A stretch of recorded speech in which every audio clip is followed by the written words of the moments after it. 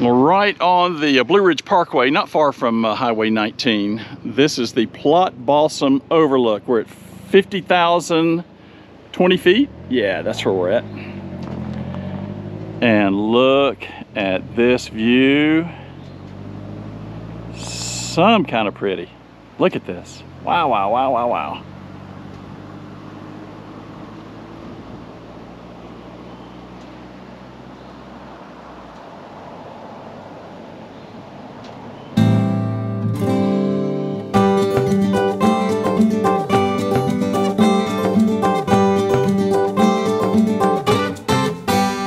Hi, it's Jerry, and Joan and I are having so much fun on a 5-month trip.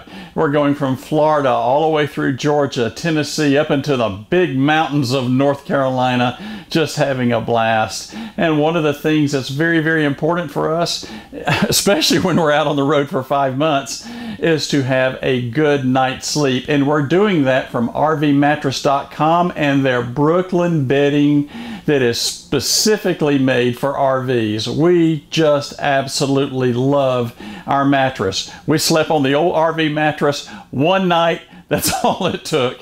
And we got us a signature series, but there's more than just that. They have 4 specific brands, from their high quality memory foam all the way up through their hybrid series of mattresses. And it's just a great night's sleep. It doesn't matter whether you're a back sleeper or a side sleeper or a stomach sleeper. They have a firmness and a mattress that fits your style. The comfort is just absolutely amazing, and we just love these mattresses. Ordering your Brooklyn bedding mattress couldn't be simpler. Go to the website, pick out the style you want, the comfort that you want, the size that you want. Within weeks, it will arrive at your doorstep.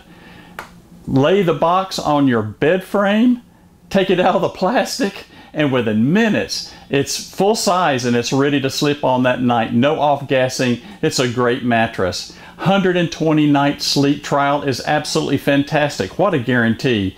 10-year warranty, free shipping in the USA. Joan and I love our RV mattress. The quality of sleep and the good night's rest is just wonderful. If you would like your own Brooklyn bedding mattress for your RV, visit rvmattress.com/ilovervlife, and to get 20% off your mattress purchase, use the code ilovervlife. And we would like to thank RV Mattress by Brooklyn Bedding for sponsoring today's video. Something I've really enjoyed about staying at the campground, you can actually see it behind me, is a Moody Farm Road. Moody Farm Road is right here in the middle of Maggie Valley, and you can literally see the big hill ranges, mountain ranges around here. And Moody Farm Road is very flat, and they've got these really nice sidewalks, and it runs right along the creek bed here, and it's just nice to come out and take strolls. So there's a shot of the campground back in the distance. You can kind of see mine and Joan's backyard. That was our backyard this month. It was really nice, and this was kind of my view from my office window. We'll kind of continue to walk down here. We're going to go buy some kind of high-price homes down here before we get over to the creek area. Butterflies everywhere. Look at this. Just gorgeous.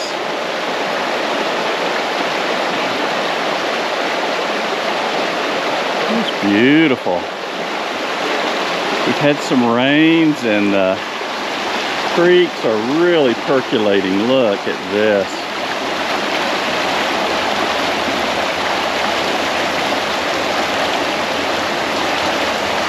See a little home down there. So this is all along Moody Farm Road. There's several other spots I'll take you to. It's gorgeous.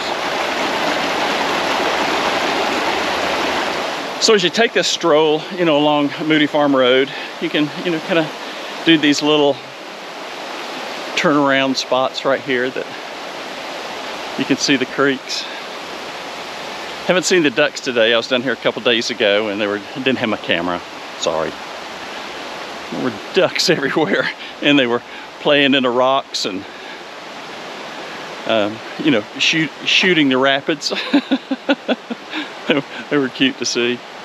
Another little spot up here that's kind of neat. I'll show you 2 things that's kind of interesting. One's creek, and one's my kind of addiction to coming up in the mountains and coming around the farms. I'll show you that in just a second. You can tell nobody's lived here in a long time. But look at the shakes on the front. Isn't that beautiful? And then I can only imagine how old that, I think that's a juniper tree, cedar tree. It's probably over 4 feet at the base. That thing has got to be hundreds of years old. Look at that thing. And you can tell where the foundation came from. You see all the old river rock in the steps and the foundation. Oh, beautiful old tin roof. What a pretty, pretty, pretty old place.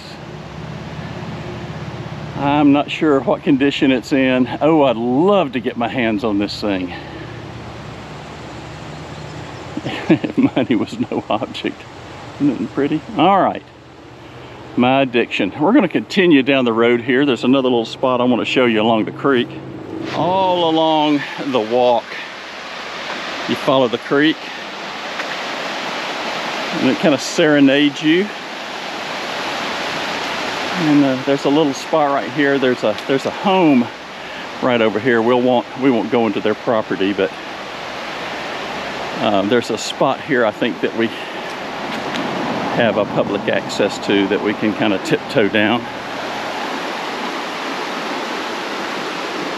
I guess this is my lawn chair spot. Look at this.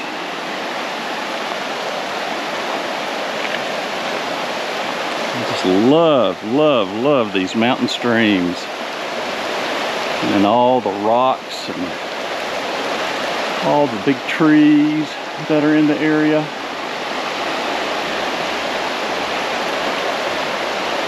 That's pretty.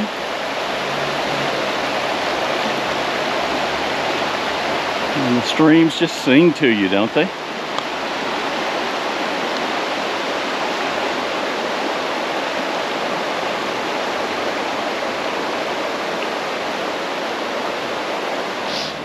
Joan, are you finding some pretty stuff? I am. You are? You getting you some turquoise jewelry to go with your earrings? I can tell you're intense. You don't want to talk to the camera. No, you want me to talk to... I'm sorry. That's okay. I thought it was all about me. It is all about you. This is a fun little store right in Cherokee. It's got all kinds of neat things. Joan has been wanting some pretty turquoise jewelry. And if you see here, it's just absolutely tons of it. Joan has some earrings, and she's been wanting a ring and maybe a pendant, so we're going to see if we can't satisfy that today. And then the shop's got some other interesting things too, some really high-end stuff back here in the back. Let me show you that. When you come back here, you can really see the high-end stuff. Look at this. I mean, these are in the hundreds of dollars range, and you can see the craftsmanship's really incredible. Isn't it pretty? Now, this is not Joan's thing. She's not going to quite go this route. But I've always had, I don't know what it is, I've always had an affinity for this type of stuff here. Can you see it? The bracelets, it's not showing it really well with the blankets in the back. But these are expensive too. These are in the $500 and $600 and $700 range. It's a neat little shop. We'll go to a few more spots while we're here and see if we can't find something pretty cool. What'd you get, Joni? I got a little ring and a necklace. And you got your necklace too. Yeah. And the reason we went ahead and got this today was because we'll be celebrating 49 years this August. This August, our anniversary. Yay, Joni. Well, we're just kind of walking around the Cherokee area. This was a little gem mine area. I thought this was kind of interesting. Just to kind of show this. It's kind of cool. Kind of neat. And then Joni and I are over here looking at the, I think they call this Alkanalufty River. I hope I'm pronouncing that right. And you can see that lots of people tube on this. I haven't seen any tubers up in this area. They may be a little further down. But it is rocking and rolling today. We've had a lot of rain up in the mountains last night, and that river is flat moving. A gorgeous day in Cherokee, just absolutely gorgeous. We came inside the little shop here, and this is the actual mechanics that that exists from the mill outside, and you can actually see the leather belt right over there. Right there it is, going upstairs. So we're going to kind of go up this little upstairs area here and see what they're doing. I think they're grinding cornmeal today. And when you come up from the steps, you actually have the mill. This is an actual working mill. You saw the mechanics down there. And I think they're grinding cornmeal. And it's noisy. But you can actually see all the works here working. Isn't that cool? This is pretty neat. I had no idea this was here. Joni and I just left Cherokee, and we're taking the Blue Ridge Parkway back over to Maggie Valley. And one of the things that's incredible here is the overlooks. It's several miles. We're still climbing. We're at 4,160 feet. And this is what they call the Big Witch Overlook. And let's walk down here. Now, we're going to go up to about a little over 5,000 feet here. And it's going to be incredible. We got another 1,000 feet to climb. And the views are going to be stunning. And we're going through tunnels and just all kinds of stuff. It's wild. But look at this view.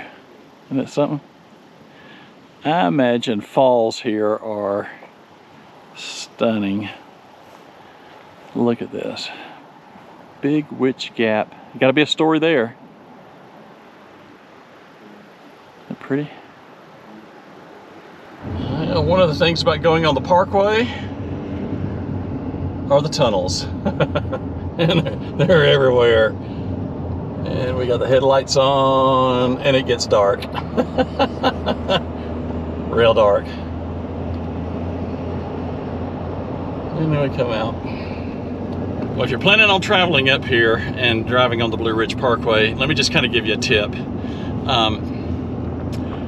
If you've got a tall camper, you're not going to make it. A lot of these overpasses, like you just saw, can range anywhere from 10 feet to maybe 14 feet. So it gets kind of interesting, really kind of interesting.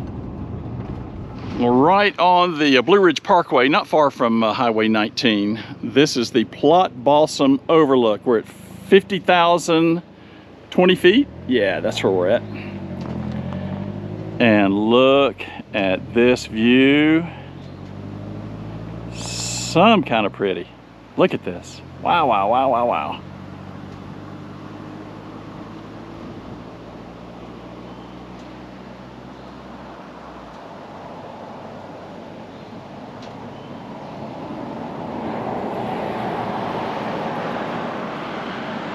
All right, from here we're going to continue up the Parkway. We're going to go up that way. If we see another overlook, we'll pull over. I'll tell you what, I'm going to do it in the other direction just because it's some kind of pretty. Look at that.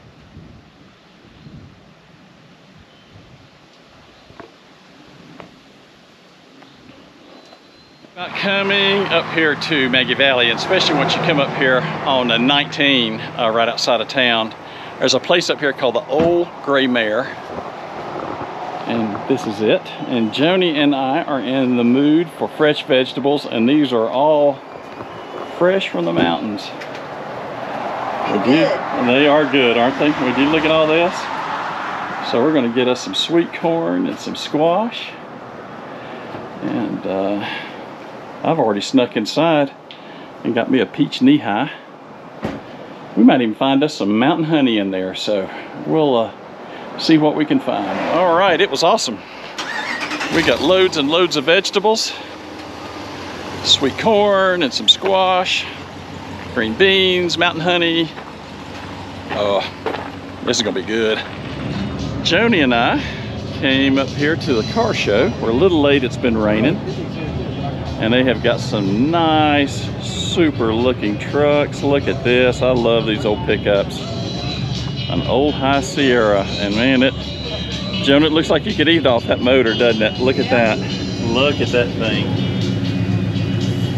All right, for those who wanted to indulge in a homemade beverage, you've got this thing, complete with steel on the back of it. Now there's rat rods, and then you've got this thing. Look at this jewel, the White Lightning Express. Even down to, look at the doorknob, Joan. It's orange.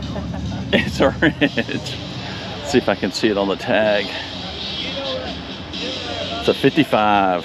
Look at this. Isn't that thing awesome? That is spectacular. Look at that. Wow. What do we got here, Joan? A 57? What it is? 57 two-door. Oh my gosh. Look at that. This is absolutely spectacular. What a beautiful car. Wow. Just beautiful. Goodness gracious. This is the one that Joni saw. She wanted to make sure we came down here and saw this. Oh man, this thing's they've even put air conditioning in it. 351. Wow, what year is this thing, Joan? I can't even identify some of these. It's a 40.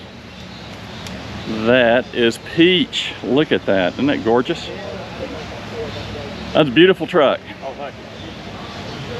Beautiful truck. And I looked in and I said, it's got air. Yeah. Oh, you gonna let me look in? Thanks. Wow, look at that. What a restore. And then some. What's the motor? 351. 350, Cleveland? Windsor. Windsor. All right. That is gorgeous. Look here. Oh, that one's pretty too. Look at that. Look at this.